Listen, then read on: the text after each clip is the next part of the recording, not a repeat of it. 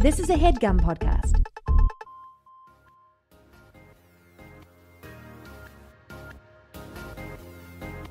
Thanks for tuning into this special Black Girl Nerds podcast extra. It's the Get Out episode. This is a fully packed episode about the new social commentary horror film directed by Jordan Peele, written by Jordan Peele, called Get Out.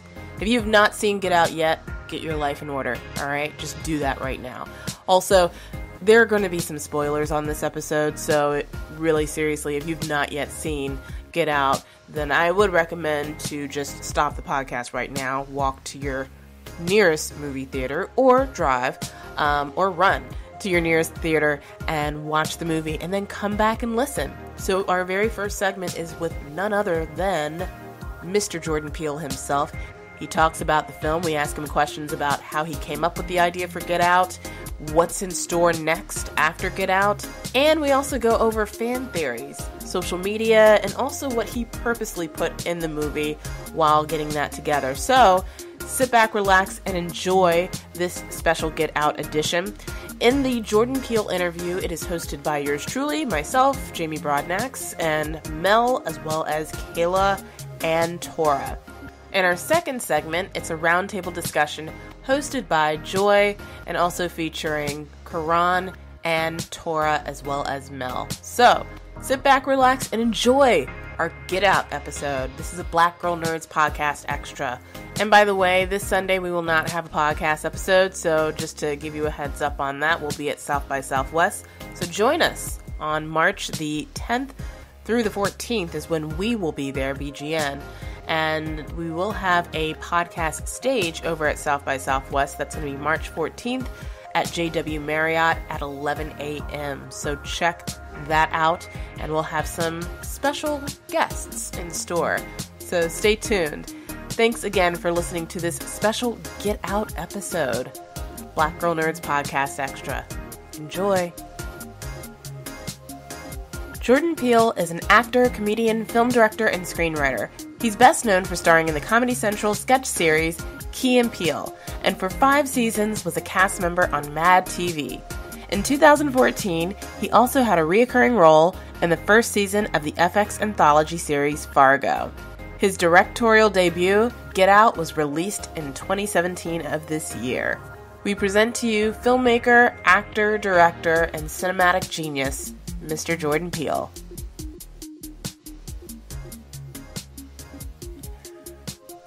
Thank you for tuning in to this special edition of the Black Girl Nerds podcast. My name is Jamie. I am your host. This is going to be an epic show because we have someone on that is right now one of the most talked about directors and one of the most talked about films of this year that everybody has gone and seen. And if you have not seen it, you are missing out. We have none other than Mr. Jordan Peele, director of Get Out. Jordan, thank you so much for coming on the Black Girl Nerds podcast. Thank you. Thanks for having me. I'm such a fan of your social media presence and yeah, I love it. Thank you. We really appreciate that. And on the call with us is also Kayla, Mel, and Tora. Thank you, ladies, for coming on. Thank you for having us. Yep. Thank you. Yeah. Happy All right. to be here. Let's get into this, shall we? So, yeah, Jordan, man, this movie is everything. I mean, there's a reason why this movie has grossed so much money and that it's so highly rated on Rotten Tomatoes. And Get Out, this is one of the kind of films where you kind of have to watch it over and over again to get bits and pieces of certain kind of microaggressions and systemic racism that's addressed. And I was curious to know, how long did it take for you to put this project together? And was there one particular scene in Get Out that resonates with you the most? Well, thank you for first of all, that's really nice. I mean, this thing took, one way to answer is it took 25 years. This has so much of me kind of packed into it. But another way of answering it is about 8 years since the first seed of the idea, and that idea sort of marinated for about 5 years until about 2.5, 3 years ago. I sold it based just off a pitch, and then from that point forward, I wrote the script, and then we were moving. And then you were saying, is there a scene that resonates with me? Yeah. There's a couple of scenes. I don't know if you want to get spoilery in this. Let's do it. All right. I'll put a disclaimer at the beginning. You put a disclaimer at the beginning. Okay, that'd be great. Okay, so I think the scenes that really are my favorite scenes are the hypnosis, the first hypnosis sunken place scene. Yeah. I love that. I love I love the scene with Betty Gabriel in Rose's bedroom, and I love the scene with Rose on the bed eating the cereal. Those three kind of like, I can really lose myself when I'm watching it and sort of forget that I came up with it. The scene with Rose in the bed is by far the creepiest scene in the movie, so I completely agree with you. I think so too. That was, you should have seen me directing that scene, because it wasn't in the original script. It was kind of like, I kind of came up with that a couple days before we shot and realized, oh my God, we got to get this moment. Like, what's Rose doing when the shit's hitting the fan? And I just knew that we have we know so little about her character at this moment that any kind of little specific or detail that sort of helps differentiate her is going to be great. And so directing that one, I was just in glee, because it was just so, watching that vision sort of come together, and that image, that powerful symmetrical image. Yeah. I knew people would key into it for some reason. Get Out is fantastic social commentary horror that, like I said before, everybody's talking about. Do you feel this movie will lead to other films in this subgenre? And tell us as well, what's next for you in this subgenre? I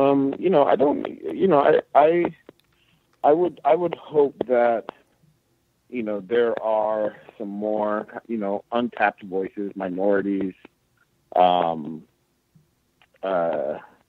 gay people, Muslims, Asian Americans, African Americans that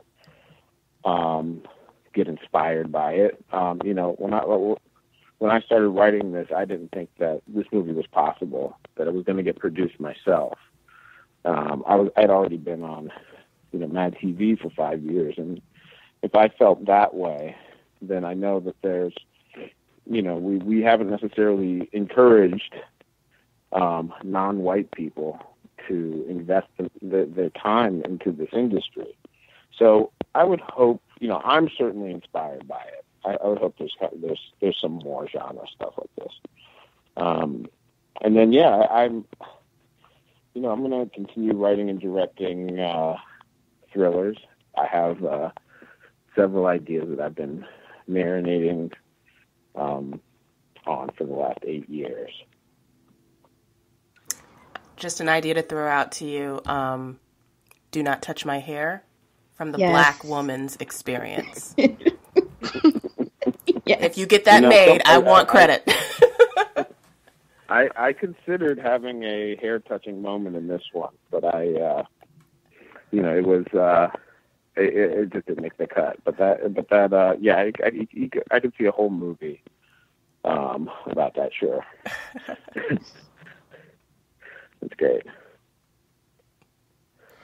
Can you talk a little bit about what initially inspired Get Out? And also, did you anticipate how much people would connect to and love this movie?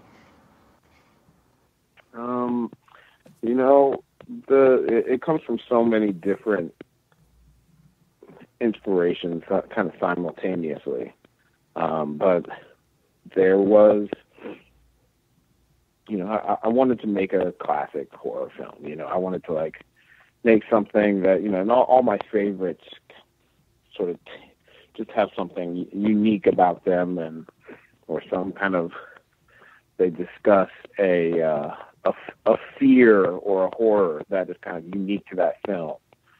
So, at some point I felt like, race was, there was this void where race and horror wasn't being discussed.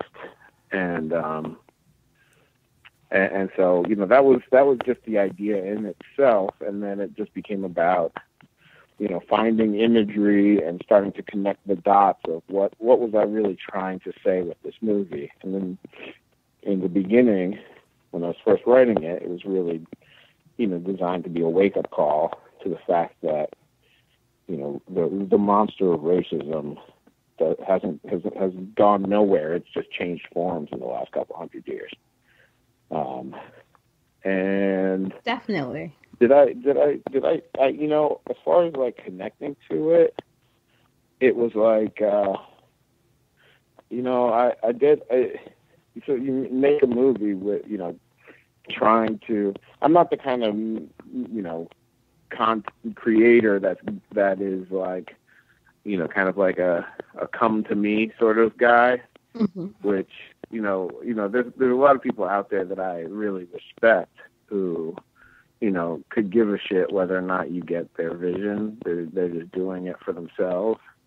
I'm just built a different way. I'm wired a different way. So, I'm trying to like, my idols are like Spielberg and, Tarantino and people who are just trying to give the audience, as perfect an experience as possible. So it was definitely designed to resonate and sort of take off and be entertaining. Still, you think there's going to be some kind of blind spot, like, what am I not doing right? And, of course there are, there's mistakes that, only I will see and only I will know till I die. But yeah, I couldn't be more thrilled and feel like validated. All that work wasn't for naught. Yeah, definitely. It was an amazing film. So, you were just talking about some of your favorites. So, like, what are your favorite horror movies? And did any of them directly influence Get Out? Yeah, they all did. I'll start with, dreams or sort of images that are bubbling out of my subconscious, but then from that point forward, I'm kind of applying those like moments of inspiration with all my favorite shit. So, the Stepford Wives, Rosemary's Baby, The Shining. There's some Halloween. There's a movie called Martyrs. A movie called Funny Games. Oh, Funny Games messed up. I see that now. Funny Games messed up. Funny Games messed up. Funny Games is, another one of my favorite scenes in Get Out is very Funny Games. It's very much based on what I love about Funny Games, where, Funny Games, one of the first scenes of the movie is, there's sort of, the gentleman comes to the door, and without giving away spoilers, it becomes very clear that this sort of normal conversation has this impending violence that's coming. And all parties know that this is not going in the right direction, but still everyone's kind of upholding the pleasantry. So it's this sort of social stalemate. And the Keys scene in Get Out is very much based on this idea of like, okay, everybody knows what everybody knows in the scene, but still the sort of the scene hasn't broken yet. We haven't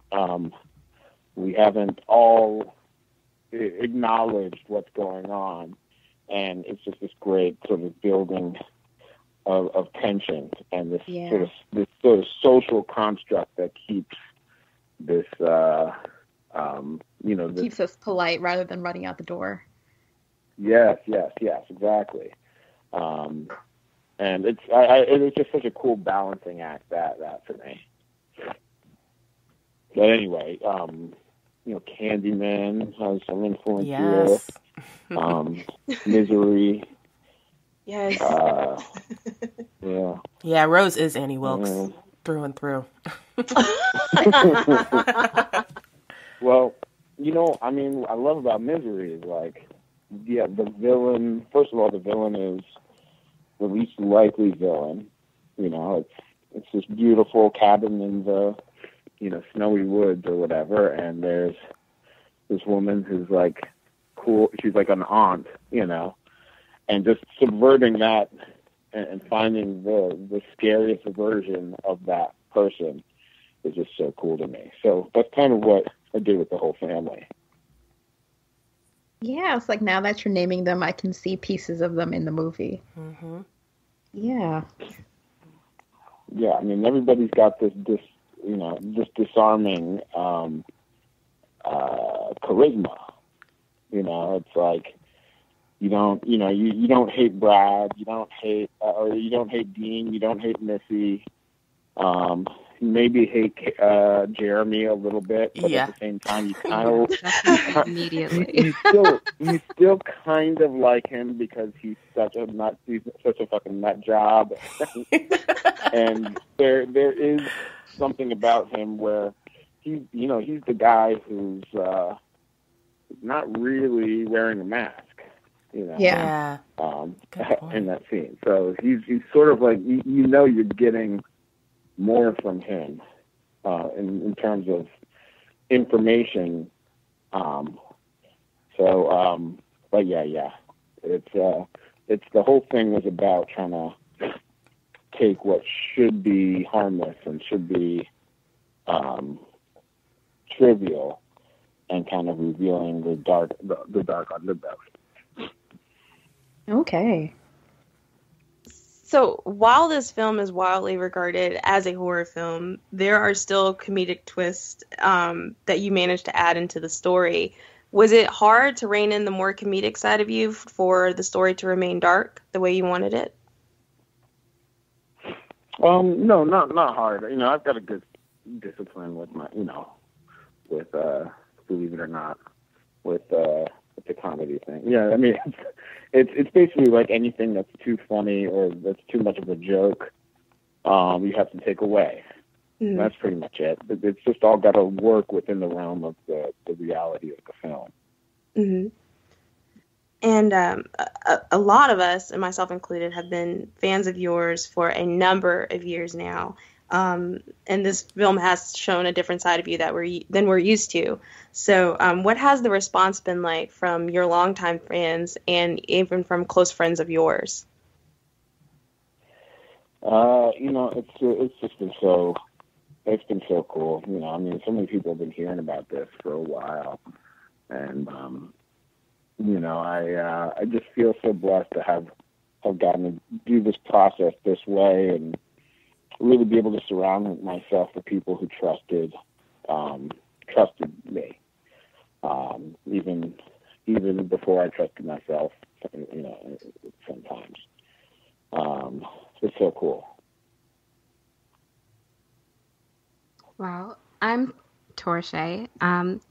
So upon re-watching it for second or third time, not gonna tell on myself, I was really drawn into the music of the movie, and some of the songs were Run Rabbit Run, the Stay Woke song, the song with the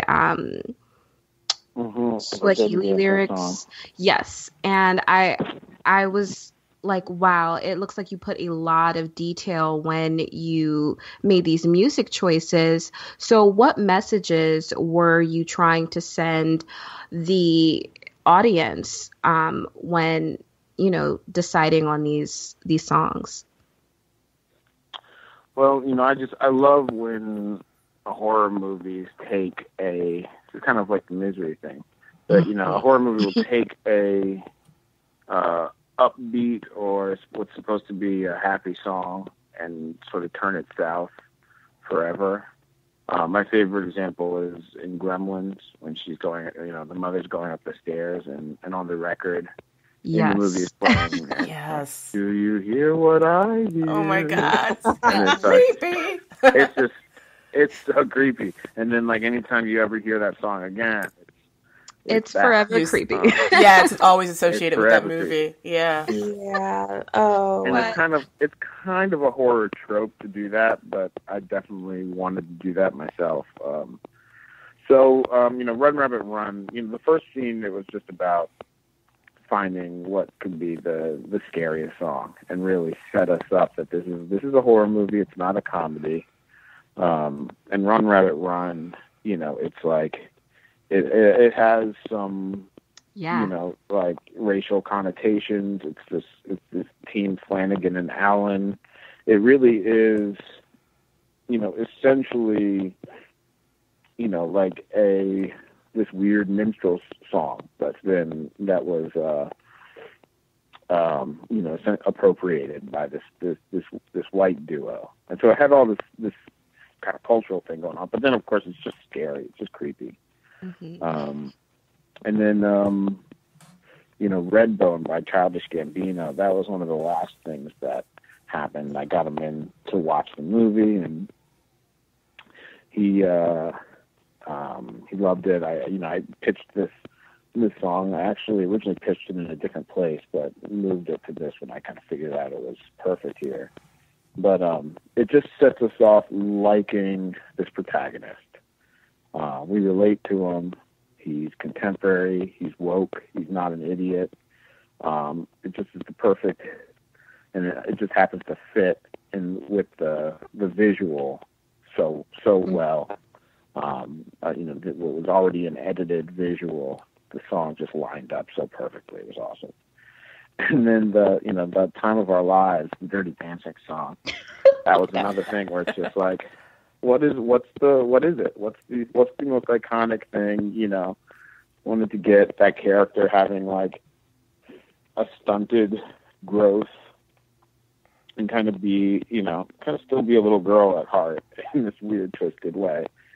And you know, the irony of it being this, you know, she does kind of have this weird obsession with her collection of victims. Yeah, like dolls, like teddy bears almost. Right. It's, you know, it's such a fun character because you can just, you know, like we were saying, you can put just any little detail. We know so little about her that any little detail paints such broad strokes. So yeah, it was that. Wow.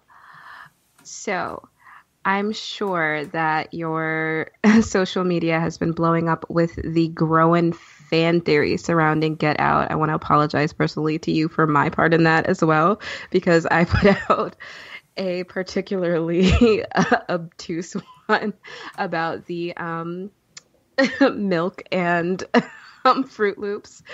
But I wanted to know what your thoughts were about them. I know a lot of the symbolism within the movie was intentional, but how much of it just so happened to work out? You know, I think most of it is intentional. I mean, the real reason I went with the Fruit Loops and milk was more than anything, you know, to sort of, it was the best thing to give me the that stunted growth, the psychology, this meticulous sort of selector that she is.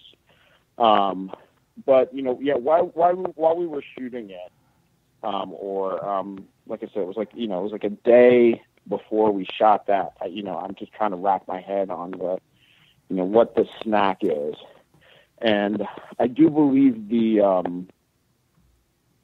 just the aesthetic of, of the white milk and the colored Fruit Loops was what made that the sort of tiebreaker. I can't remember what the other option was. I think so. If it had been like Cocoa Pebbles, it would have been like a different story. Yeah, I thought that would be too on the nose. There's something about the going, so much of the decision was really aesthetic, but all the little fan theories did occur to me at some point, but what wasn't, weren't necessarily the things that I thought the world would be keyed into. I thought it would be like, like some people, some film theory, maybe somebody will be writing essays and sort of find this stuff. But it's just so cool to see that that's what kind of fascinates people. And when people key into things like the cotton picking moment, which, I remember when I told the producers about that moment, they were like, yeah, no one's ever gonna think of that. And so I'm like, yeah, you're right. No, that's a step too deep. But I'll put it in there anyway for the deep cut nerds.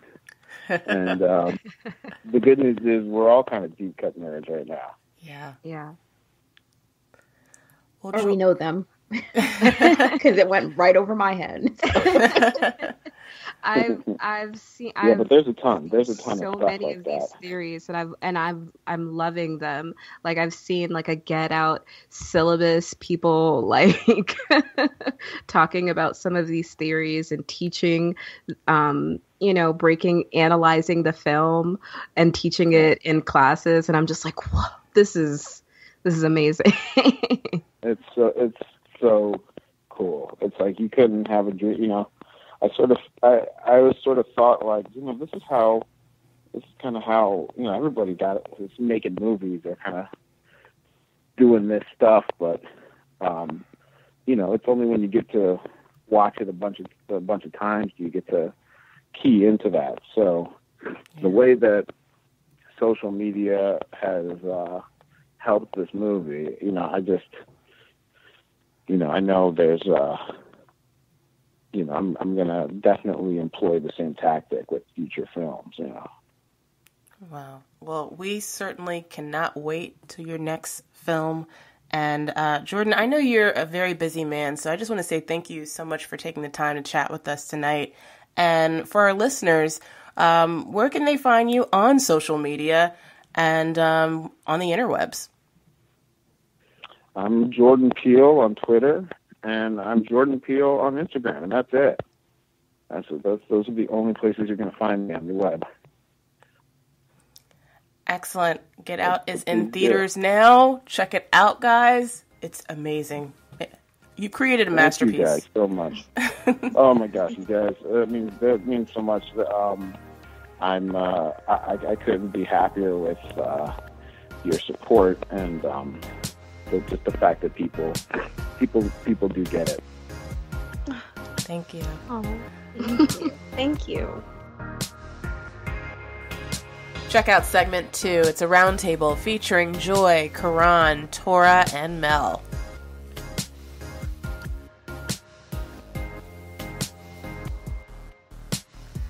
Okay, welcome guys to another episode of Black Girl Nerds. I am your host, Joy, and with us I have some special guests. I have Tora, Caron, and Mel. Thank you guys for coming. Thank you for having us.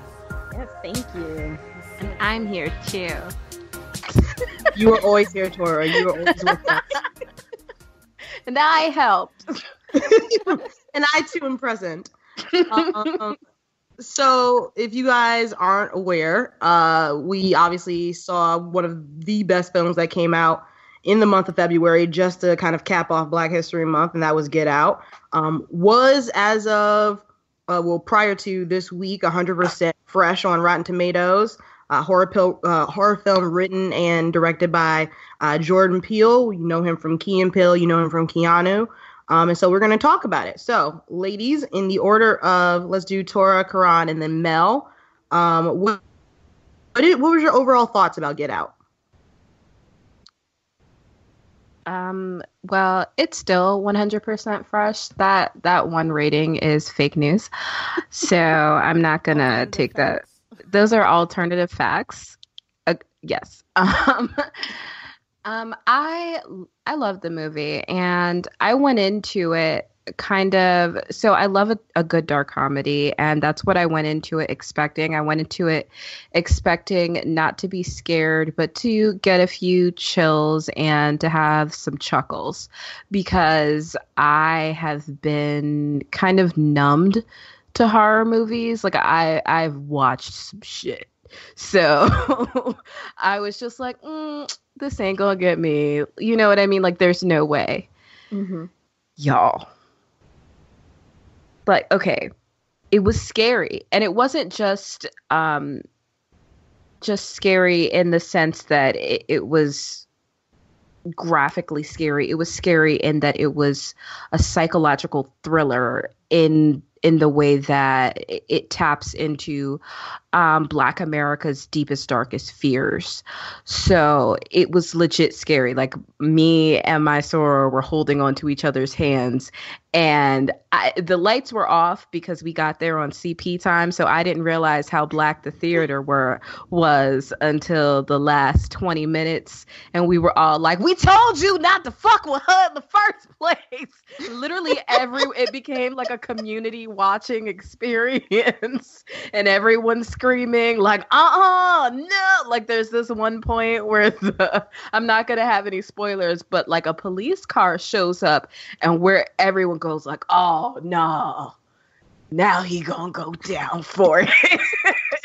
Like, literally everyone yells like some version of that, and it was just such a, like, that literally my blood ran cold at that moment, because that was that's one of those fears that it's really hard to express unless you've lived it, and it's hard to put into horror. And I just honestly wasn't expecting it, and it really blew me away. So I loved the movie. This is Caron. Honey, this was the American Horror Story. Mm-hmm. This not only, I think when you said chills and chuckles, that is perfect. A perfect way to describe how you felt throughout, and didn't know sometimes which one you should do. Because sometimes, it might have been a questionable circumstance where it probably should not have been funny, but it was funny as hell. And what was scary as hell. I think it not only tapped into Black America's deepest fears, but also our deepest realities. Those realities that other people deny on a daily basis, as if the stuff doesn't happen. The movie was brilliant. The film was fucking brilliant. It was just, from start to finish, there was not a single moment dropped. There was not a single waste of space. There was not a waste of time. There was not a waste of effort. There was not a waste of connection. I really thoroughly enjoyed it, and it scared the hell out of me because it's not that far-fetched. And I thought it was absolutely brilliant. And for it, what you said about horror movies, I've gotten so bored with horror movies. They're not scary. It's just blood and gore, or somebody with a black wig jumping out of a TV, or just no imagination. This not only was imaginative, but it was enough of a creative force to not only tap into your imagination, but made you question your reality as well. And there was not a single person, young or old, who did not talk to that screen at some point. And everyone in there, just like you said, you shouldn't have messed with that white girl. It's the white girl. And it's so funny. I was at a dinner party the other night. Fantastic event here in Charlotte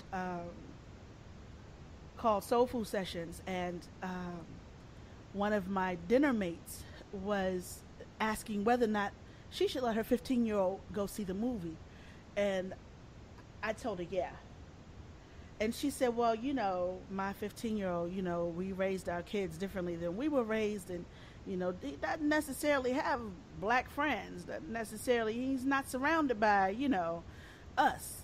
I said, that's why you need to send him. Mm-hmm. And she said, because Becky is an issue. I said, if you send him to this movie, Becky will no longer be an issue. Trust me. It's okay. But I thought the film was brilliant. I enjoyed myself thoroughly. I'll probably go see it again within the next week. I enjoyed myself so immensely in that film. You could pull any moment out of that film and do a dissertation on it. It was brilliant.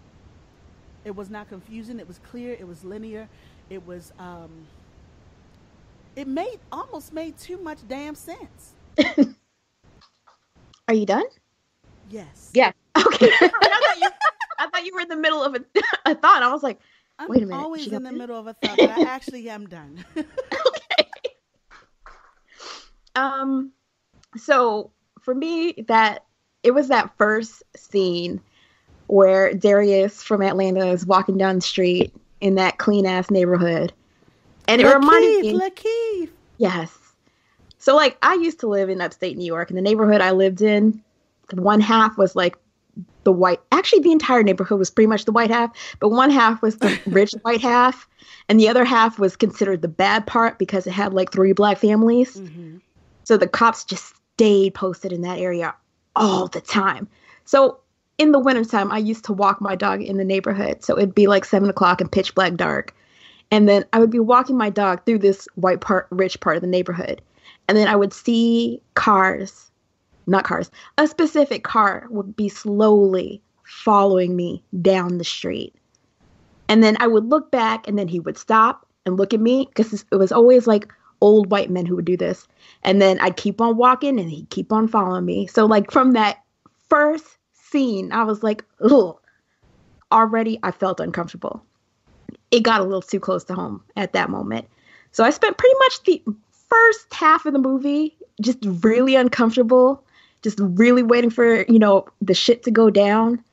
And I think for me, the scariest moment was when the mother hypnotized him, when she started, with the cup and asking him these invasive questions. As soon as she started that repetitive motion of scraping the spoon against the cup, I knew exactly what she was doing. And at that point, my skin was crawling, because to me, that was such an invasion. I'm just this is horrible. And that continued to be the scariest part for me. I was that somebody can control your mind like that, and that they'd even think to stop before they did it. They just did it. To me, that's horrifying. So, yeah. And privilege. Yeah. So for me, this movie hit a little too close to home. It hit way too close to home. I didn't appreciate that, but by the end, I was with it, because I was like, you know what? Everybody needs to die. I'm right there with you. Just burn it all down. I would have gone back to the house and burnt the shit down in the ground. That was the only thing I was saying. I was not yelling at the screen, but I was thinking it. I was like, go back and burn it. Get rid of the evidence. Burn everything. But yeah, I really like this movie. I like it a lot. So this is Joy. I really loved the film, and what I loved about it the most was that it's the type of film that will completely fuck you up after you see it. A couple of days after the film, I was thinking back on the film and thinking back on what I saw. There's so many different little Easter eggs and little pieces that you don't recount until a random moment in the week after you see it, and you'll be like, oh shit, I forgot about this. Or Oh, I didn't even think about how that put two and two together. And we'll be getting into it a little later about this. And for the listeners, this is definitely full of spoilers. So if you haven't seen it, too bad. Okay, so we can talk. We can do spoilers. I was over here trying to subvert and okay. Well, to be fair, like we already kind of technically spoiled it because in order for you to talk about the film, you have to kind of get into details. So if you've seen any of the interviews that anybody can get out. I don't even think we can spoil this film, though. I think even if you tried to tell somebody play by play what happened, the experience of the film itself makes you feel shit. No, absolutely. Exactly. That's what I've been trying to tell people. Like, because people have been mad at me about some of the things I've tweeted, and I've been like, listen, like, there's no way. Like, this isn't baby honey child. Listen, child. Like, this isn't. Yeah, no. This is the type of film that a lot of the fun facts that people have been tweeting, and like stuff that they've discovered after the fact, doesn't make sense until you actually visibly see the film. Right. Because like your tweet that you're talking, like, I'm not even gonna bring this up. Like that. This is like. It's like looking at a leaf and being like, "How dare you show me a tree?" Like, nah, baby, no, this ain't. You don't know. So yeah, like no, but you know what kind of tree it is. Yeah, so you guys are right, but still, it's by definition spoilers. But if you're interested in understanding some of the symbolism, continue listening. But overall, I just love that film. It is nothing better than watching it in Harlem, in the blackest part of Harlem, at the Magic Johnson Theater with a bunch of black folk, where people almost got into a fight the first 20 minutes into the film. That was beautiful. All of us were clapping together, making comments of each other. At some point, you hear in the background, like, yo, beat that bitch, beat her, like stuff like that. Like, this is greatness. This is wonderful viewing. If you're seeing the film, and you should see the film, what are you doing? I watched it at a very black theater in Charlotte, where the seats leaned back. I watched it at a very white theater in Texas. It was me and one other black girl. And we somehow managed to be sitting. She was sitting directly in front of me, and we had reserved seats. So, like, that was by accident. Just the two black women, the two black people in the theater, sitting one in front of the other in the middle. and when I went to see the film, I went with my daughter Cam, and there were as many elderly people in that theater as they were white hipsters. It was hilarious because the old black mothers and the old black daddies, I have to disagree. The best thing is watching this film with old people because they are off the chain. Yes, I will agree with that. But specifically, it's another level. It's like a cherry on top when they're old black people. Oh my God. There is no filter. There's really no filter. Just let it all out. Right, but overall, I love the film. It was such a well thought out film that made you think, and Peele in interviews has been saying that, oh, this is the type of film that you need to watch it twice, and he's not just saying that so he can make more money. It is that type of film. Yeah, I missed that. Yeah, really I've been fiending to go see it again. You have 4 people on this podcast that are telling you really actually do need to watch it twice. I'm poor right now, so I'm not watching it anytime soon. But while it's still in theater, yeah, I was sitting in the theater, like, I did on matinee playing again, like right after, like in the. I was too Can I just like sit here?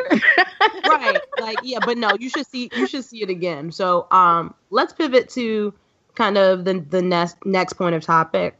And we talked about it briefly, and this is where it gets super quote unquote spoily, but symbolism and the imagery in the film. There is so much. We're obviously not going to be able to cover all of it because it's a lot, and we haven't seen it twice, and we really got to compact it and like really analyze it. But talk to me in the same order we went before on some of the imagery and some of the themes that you saw that impacted you the most when you watched it the first time. I think what was most noticeable for me, I think, was the recurring imagery of the deer and the rabbit. they're shown like in the woods, and he keeps seeing them, and he keeps seeing it on the wall, and it's actually facing him as he's sitting in the chair, kind of frozen. And if you know how Black men's bodies are sexualized and were spoken about, they're known as bucks, and that's also the terminology for deer and rabbits is buck. So I was just like, okay, way to be undercover woke. But I kept seeing it, and I was just like, oh, all right then. Were you done? Yeah, I figured somebody else would hop in and say some other stuff, and I'd have time to gather myself. And I thought the biggest thing about this film is that it's a total mindfuck. Okay, the hypnosis was not to serve them; it was to become them. It was to become and inhabit Black bodies and live. Come on, spoken word. As a Black girl. The mind control and the possession, what's the word, y'all? When they take everything we do. Appropriation. Appropriation. This takes appropriation to an entirely new level. This takes appropriation to actual possession. So instead of just wanting what we have, they become who we are. They actually found a way to put their brains in our bodies and live out their lives as us in service to themselves. Ain't that some bullshit? Okay, because when that bitch yelled out grandma, I could have died. But I'd been thinking that since she was staring at herself in the window. I was just like, she kept adoring herself in the window. That motherfucker said we couldn't bear to let them go. I was like, what she you was mean? Staring at her reflection. I also thought the visual imagery of him sinking into the floor, right, and not just sinking into the floor, but sinking into infinite space. So there is a feeling of being present, but not present. You're there, but you're not there. You're everywhere and you're nowhere at the same time. So his consciousness was still there.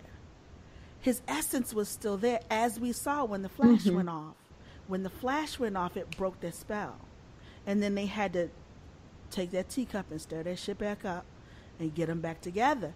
But I just thought it was really,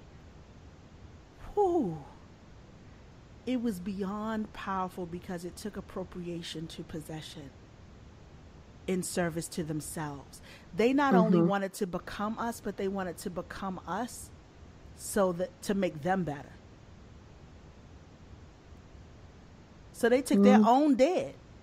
They took their own dead people and put them and their consciousness in an able body, semi-conscious Black person and enslaved them again. Girl, this shit, It's the mind control and the possession. The hypnosis was it wasn't to serve them, it was to become them in service to themselves. That's crazy. That could preach right there. I thought it was also interesting the fact that they needed to hypnotize them before they performed the brain swap, because they could have just stuck to like knock them out and swap brains like in some sci-fi thing, but they needed to show this aspect of powerlessness and awareness while what you have is being taken from you. And I think that's kind of, it parallels what happens to Black people. Like, we're very aware while they take from us our bodies, our lives, everything. So I think that was very, I think that was. It reminded me of slavery. It's like someone's raping you and making you keep your eyes open to watch. Yep. So yeah, like when I was watching it, just because yeah, it really did made me think of slavery because when they set him down, so you're conscious, but you have no control over what is being done to your body.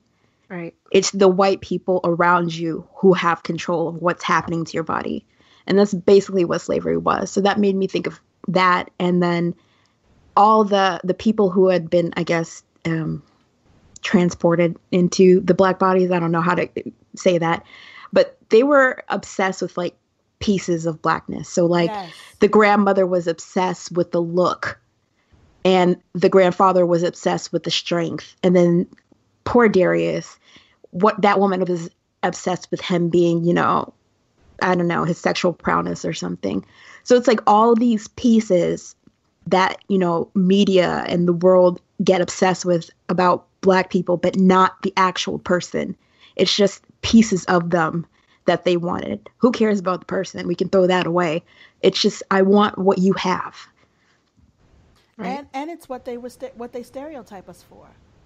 Mm-hmm. I thought the way the stereotypes were exploited in this film was remarkable. Everything down to the conversation at that so-called party. There was not a single thing that was said that was not racist, that was not coded, that was not overt, but it was so polite. It was so polite. And those are the things that make you feel like you're crazy, because when you try to say them aloud, but that sounds like a nice thing that they said to you. Right. And it's, no, you didn't hear it. Or you weren't there. Like when somebody tells me I love your hair and then they touch my hair.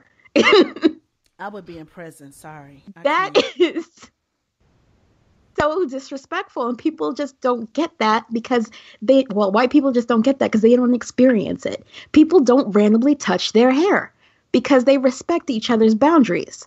But then me, I'm standing there. So I'm just like open season on me. And that's the same thing was happening to poor Chris in the movie. You can touch his biceps. You can say whatever you want to him. And then eventually you can wear him as, you know, a trench coat. I mean, right. You're going to be in a Chris suit. Entitlement to his body. Like it's body. Right. Entitlement to his space. Future. Like, it doesn't matter. I forgot what I was. I forgot what program it was, but some anchor basically said something really shady, and she touched Charles. Yes, and she was so offended when he said, "Don't touch me," and she was just like, "Oh, so I can't touch you? Yes. Aren't we supposed to be Americans?" And he was like, no, what does that have to do with you touching me? Like, you can't, when black people assert their space, when they assert their, you know, boundaries, there's an issue because so many white people have grown up with this assumption of, you know, this idea that they're, yeah, that they can touch us, that they're entitled to our bodies. So it's mind-boggling to them. And it's also the universal white symbol for calm down. Right. It's the universal white symbol for calm down. You're overreacting, dear. You're overreacting. It's like the Southern fuck you. The Southern fuck you is bless your heart. You know. Also, when know a somebody child says bless place. your heart with a touch, you know. That's I say that all the time. I love saying that. But I think you make a great point, Caron, because the thing I overall kind of took away in terms of the symbolism and the imagery was so many callbacks to slavery and what that looked like. Mm-hmm. Like the bingo auction with his photo in the gazebo, and they're auctioning off his body from some of the white attendees at the little dinner party feeling up on his arms and saying that he's strong and fit.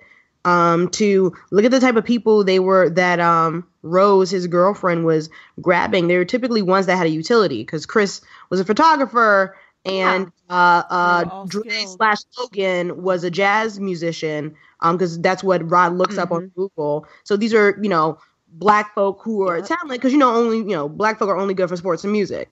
So And that's what they did in slavery. They would sell people based off of their talent. Even the grandma and grandpa, black mothers in the house tending to the home. Big strong black man is tending to the field. He's chopping wood. He's the landscaper. Like, there's so many different callbacks to slavery. I wonder if he was he actually, or were they just doing that as a show for Chris? You know what? I don't necessarily know, because I was asking that too. You never know, because them folks were out there. I think they were just like keeping themselves busy. You know what I mean? I think that may have been what they liked to do. Yeah, anyway, like, if you're a certain age, so let's say, throwing it up in the air, they're in like their 80s or 90s. They don't necessarily want a new body to like travel the world. They just want to be able to do simple things that they took for granted when they were younger, maybe, and maybe chopping wood and tending to the house and keeping a low profile so they can, trap more black people is what they're interested in. But I think the one piece of like slavery callback that really grabbed my attention, and didn't really hit me until a couple of days after I saw the film, was, you notice how he was able to break out of the stronghold from the brother by hitting him in the wall. He put cotton in his ear. He was picking cotton, because he picked the cotton from the chair and put it in his ear. He wouldn't. Yeah, picking that cotton. So a lot of subtle and overtly blatant callbacks to slavery if you're looking at it the right way. I have another thing that I picked up on. Every last one of them were drawn in through a sexual relationship and were immediately desexualized. Absolutely. Mm-hmm. Even the one who was being used and married off to the old fat white lady. She constantly talked about his sexual prowess, but he was desexualized. He was completely he was dressed like Farmer Ted. Even the woman, the maid, she was drawn in because the white girl met her at a club. They were engaged. If you notice, They were engaged. Yeah. If you notice in the picture, one of them has an engagement ring, and I peeped that, and I was like, "Wait, were they engaged at the time? Like when they did this?" But I thought Rose was trash. Yeah, Rose is. Let's make that very clear. Rose is utterly trash, and I don't think anybody should have played her but Allison Williams, because she plays a trash ass character as Marnie on Girls. So I gotta say, I don't know whether to show appreciation or anger for these white people that took part in this film, because they were so. It would not have been, and I hate to give white people more credit than it's due, but they really did the damn thing with this film. They really brought this vision full circle, because they were so good at the roles that they played. They really were, because you can say a lot of things about Allison, but that bitch played the devil white girl. Oh, absolutely. Really it's kind of like Leo in Django. Yeah, he plays a slave master really good. You're just like, I don't know how I feel. Where are you pulling that from? Right. Where is this coming from? Did your ancestors come to you at night? And, Leo didn't bother me as much because he was so over the top. He was so over the top, and it was okay because it fit the movie. Well, it fit with the movie because the movie was over the top. Everything was grand and big in that movie. But Rose, I could know Rose. Like, that's someone I could actually know right now. That's probably one of my daughter's friends. Moment, I'm like, that bitch ain't coming in my house. The moment that she switched felt so familiar to me, because I have been in situations with... She held that line for a while, though, didn't she? With white girls who have played innocent and then, like, to bosses or to, professors and, been fucking me over and laughed in my face. So that moment where she switched from innocent to, I was never going to give you the keys, right, babe? That moment was just so fucking triggering for me. I was just like, this bitch. Yeah. And then the phone call with the friend. Right. It's a familiar. So scary. It's and I think it was Caron who said it. It's like, this is not far fetched, like, to something that could have happened in our history with our ancestors. years, or even Or today in us. 2017, that could happen to us. So let's pivot on to like the last topic. And if you had to have any like one or two major takeaways that you got after seeing the film, what would those be and why? Wow, that's One or two takeaways? Yeah, Just I know two. it's so hard to like narrow it down, but like, what was your personal like moral of the story that you got? Because I think you can have a lot of like summaries of what the film was from where you're at in your life, but for you and your perspective, what was like those major like summaries or takeaways? I guess, firstly, if your guts and the ancestors are trying to tell you something, And your friend. and your friend who clearly, got black instincts better than you, maybe. Love is a silly thing. Maybe listen. I mean, I know it's funny to like make jokes like don't trust, don't be messing with, because I mean, I'm not gonna, down all interracial relationships because, if that's silly. But if you're able to work through if you're able to find a trustworthy white and work through the history of oppression, and I know that that's a battle, more power to you. But when your mama warns you about them white girls, maybe listen. What else would I say? Takeaways from the movie. To white people that are just watching this movie and going, wow, really? Is it that bad? Yes. Shut up. We don't want your takes. That's it. This is Caron, and my first takeaway is the kingdom suffereth violence, and the violent take it by force. Come on, Bible verses. That's Squirrel. That's the first thing that came to my mind when this movie ended, for real. And language, riots are the language of the oppressed. We fight when we have to, but never back down. Follow your instinct, trust your gut, and learn the lesson the first time. So in summary, it's in the text, Saints. And text can be anything. It's in the text.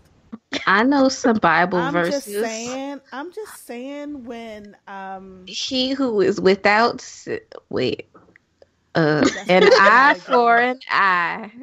Well, I'm just kidding. I know that's not the right one.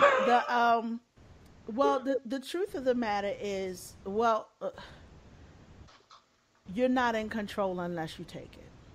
Mm-hmm. And sometimes that control has to happen violently. I'm not saying it has to happen bloodily, but violently meaning you have to make some really hard fucking decisions about your life and what you want it to be and who you form your alliances with. Ooh, I love that. It was really important that my daughter saw this film with me.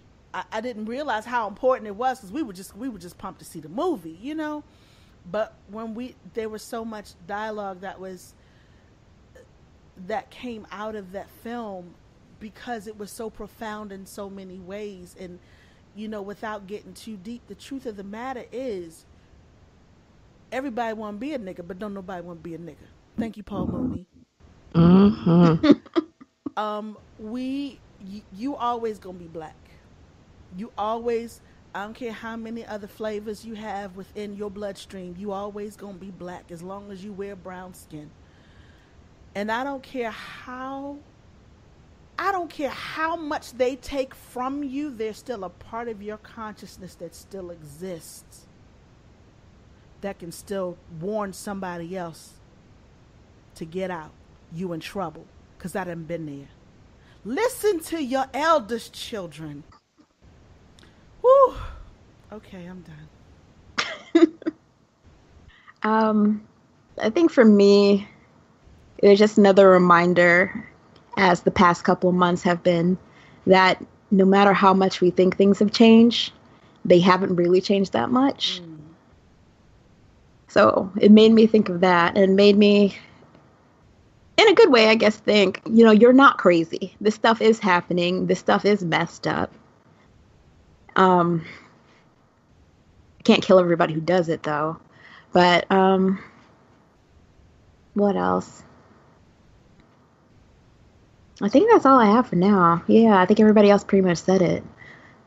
My takeaways were a couple. So my first one was, and in the nicest way possible, because I think Tora's right, we're not here to down or kind of play interracial relationships, but I do think white people in your life will come and go, but there's something specifically unique and nuanced about Black relationships.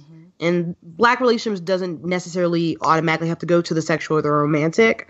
In this case, for the film, his Black relationship was Rod. Yes, and I don't think he understood the magnitude of that relationship, because if you notice, when they were overlooking the water and he told Rose, "You are my only family that I have," she didn't save him at the end. It was Rod who came looking for him with no prior information. He went with his gut. He actually listened to the ancestors and picked the boy up.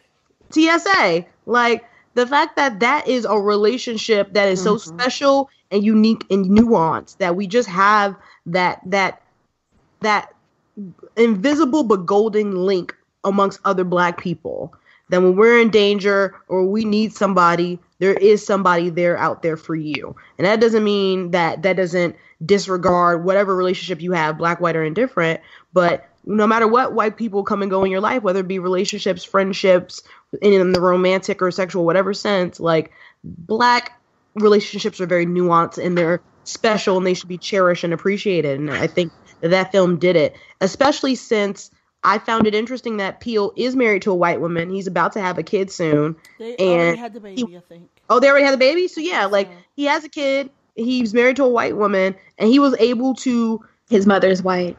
Also. Yeah, his mother's white. He's a product of that. So, and he's a product of that, and he was still able to showcase a Black loving relationship in their own special way. Because he's still a Black man. Right, exactly, and that's the point that Caron gave. I think the other point I had was, just how we have an ability to code switch, so do white people.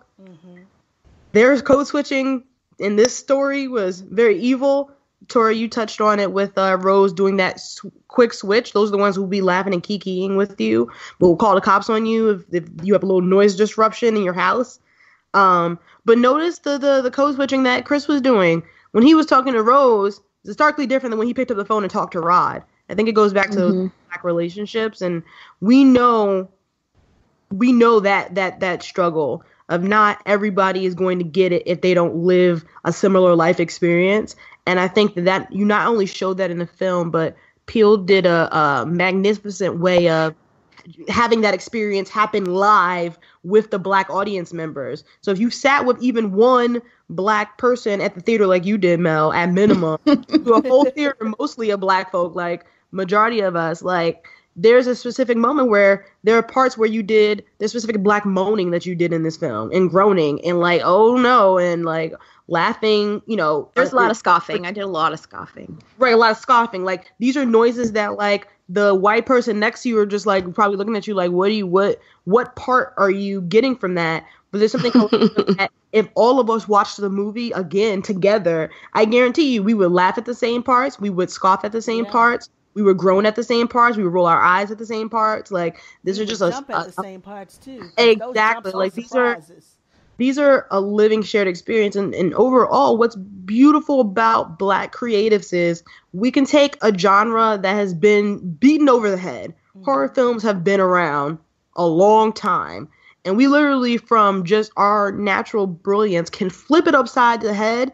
That makes it the most terrifying thing it could ever be. There is no horror film. I don't care what classics there are. There is no film scarier than this, because this is actually real life. And it could really happen.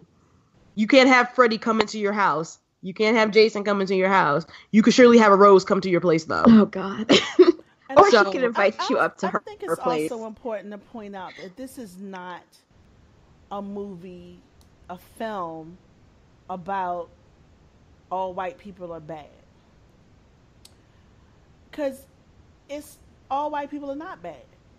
This is a film that reflects the result of what white people have done. This is called comeuppance, dear. This is an ode to the current state of affairs and the history of this country. This is a not so loving love song. Mm-hmm. Yeah. It's a throwback to slavery. It's a throwback to indentured servitude. It's a throwback to sharecroppers. It's a throwback to Elvis taking music from black artists. Experimentation of black people. Yes. Henrietta Lacks, James Brown. See, that's what I liked about this movie, because it was like the flip side of what you usually see with movies that deal with racism. It's not a bunch of white people running around saying, oh, they hate all the black people, we need to kill them, we need to do this. It's a bunch of seemingly nice white people running around taking pieces of black people that they like, and then leaving without asking, without even thinking about the person as you know, an actual human being with feelings and agency. They're just going around and taking them as if we're dolls, and then you just want this outfit for this doll, or you want your doll to have brown hair instead of blonde hair. You're just it's Vogue. It's no. It's you know what it is? It's the runways. It's Tora, I think every music genre. It's putting blackface and an afro wig on a blonde model for fuck it, it's a Kardashian. Mm-hmm. It's a lot of Kim Kardashian taking everything. You know what it is? It's that spoken word poem Kanye West's ex-girlfriend did on YouTube.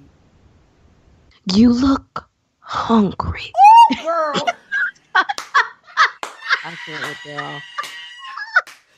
Oh, God, Caron. And Tora. But to end it on this note, you guys make an excellent point. I think overall I think this is the first story where, look, in this political climate, in this current day and age, we have quote unquote extreme cases of whiteness. We have the KKK, we have neo-Nazis and stuff like that. And there are liberal to moderate white people in the last couple of years during the Obama era when this film was made and created, where they were like, well, we're not those white people. Those are the other white people.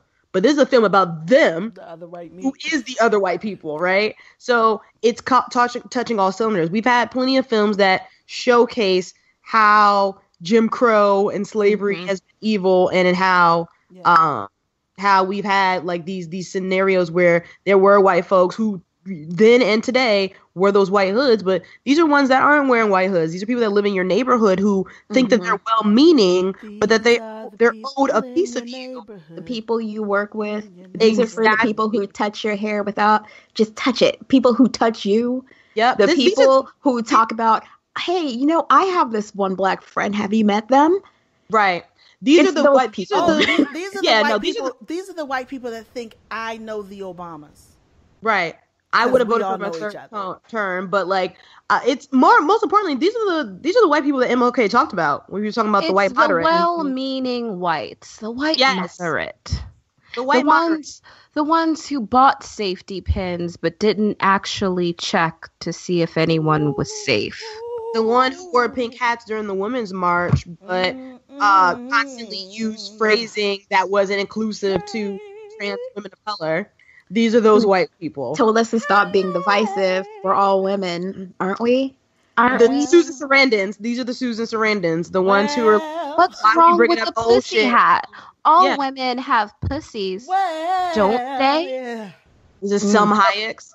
There's a lot of... It's a lot of... Oh, the Selma Hayeks. Oh, my God. Those women that tell you to stop being divisive when you try to bring up trans-inclusive feminism. These are the white people who invite you over their house and then don't tell you when they have a racist relative also going to be there. These are the ones who try to explain away grandma being old.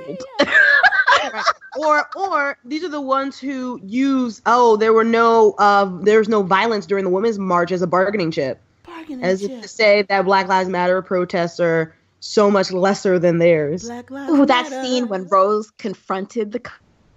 Oh, yeah. And she just went off on him. Yep. What's that? I was like, yeah, just the cop flash wouldn't that power. find out his name. Yeah. But yeah, in sum, for all of this, please go see Get Out. Obviously, we had a lot to say and a lot on our chest about it, and there's so much more conversation to have. To Tora's point, like, ignore the haters who are trying to make it less than the 100% fresh that it should be. That is alternative facts. That is fake news. Like, there's an excellent film done by a wonderful Black filmmaker who's new to the scene, who has been an incredible writer, who has done really great work in the world of, like, Black comedy. And he's now pivoted into this arena. He is giving us more. I hope there's more. That's what they said. I read that. Yeah. He said he's going to be doing a bunch of movies on quote unquote social demons. So that's something we can look out for. I have an idea for one. Well-rounded story. This was such a complete story. It reminded me of the fact that it's been a very long time since we have seen a whole story. Yeah, absolutely. And so, thank you guys for listening. Until next time, bye. Bye. The church is in the background. Okay, yay! That was good. The Black Girl Nerds podcast is produced by Jamie Broadnax. Various episodes are edited by Jamie Broadnax, M.R. Daniel, and John Bauer. The opening theme song to our show is written and performed by Samus. Various instrumentals are performed by Samus, Sky Blue, and Shubzilla. You can find episodes of the Black Girl Nerds podcast on iTunes, SoundCloud, Google Play Music, Stitcher, Spreaker, and Spotify. That was a HeadGum podcast.